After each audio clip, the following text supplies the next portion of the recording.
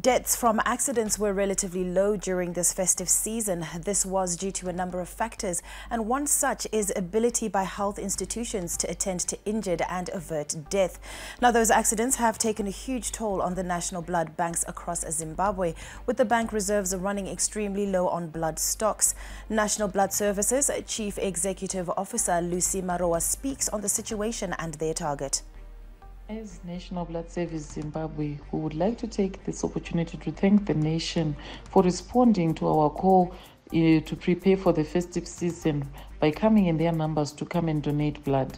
We were able to stock enough blood to cover us through the Christmas period right up to the New Year.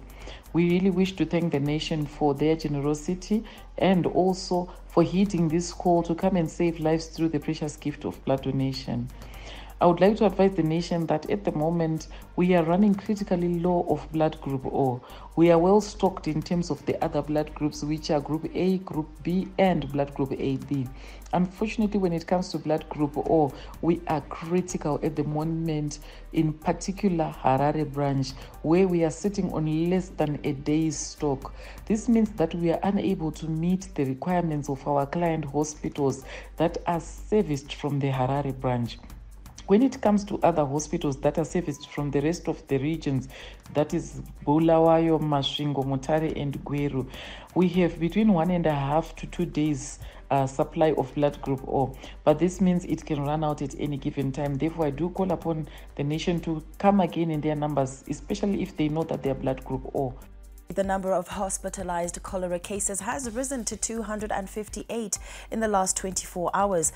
This comes at a time when 5 suspected deaths were recorded, while there are 167 new suspected cases. Under the suspected cases, Chiredzi with 30, Kuwadzana with 23, Glenview 17 and Chipinge at 17 have some of the highest cases. Harare remains the epicenter of the outbreak at a time when 258 suspected deaths has so far been recorded across the country, while 67 were confirmed. Currently, the recovery rate stands at 96%. With the coming of rainy season, experts have warned the situation could get out of hand. But perhaps the biggest question will be, how are neighboring countries handling their situation, if there is any at all? Now, in 2023, Malawi experienced its largest cholera outbreak in the past 20 years, with 59,075 cases and 1,769 deaths as of October 2023. The outbreak affected all 29 health districts in the country.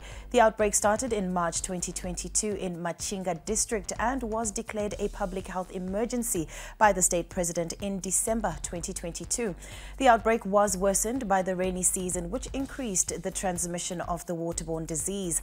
This is, however, against the background that the Presidential Task Force on Coronavirus and Cholera announced that cholera is no longer a public health emergency as of August 2023. The Veterinary Services Department has warned farmers to dip their livestock or risk prosecution. Zimbabwe has been receiving incessant rains in the last few weeks, raising fear of tick-borne diseases such as January disease. Zimbabwe has lost over 500,000 cattle to January disease in the last 8 years. Farmers should bring all their animals for dipping to avoid unnecessary preventable cattle deaths. By operation of the law, anyone who does not dip their cattle or whose cattle are tick-infested can be prosecuted. Now, Liverpool forward Mohamed Salah says he would love to help Egypt end more than a decade-long wait for a record 8th AFCON title ahead of the finals, which start next week in Ivory Coast.